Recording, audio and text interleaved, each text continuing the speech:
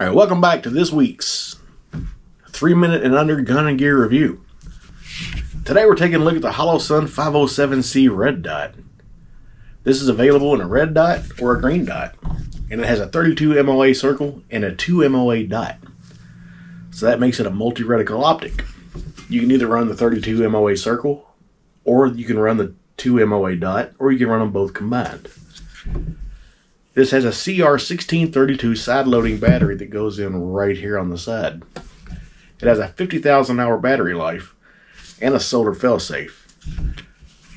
So just to do the math, a 50,000 hour battery is about 5.7 years. It has shake awake.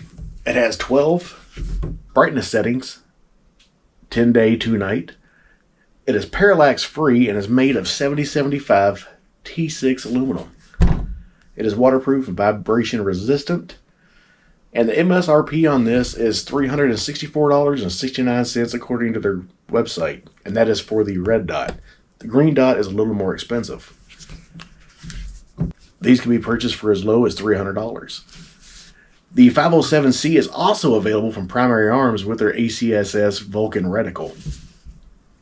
I know a lot of people don't like Holosun, a lot of people love them. I have really come to trust my Holosun optics. They have never failed me yet.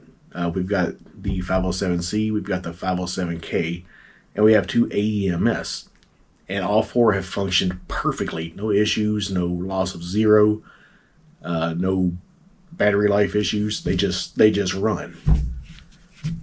So if you're in the market for a good red dot and you don't want to spend more than $300, the 507C is a very great option.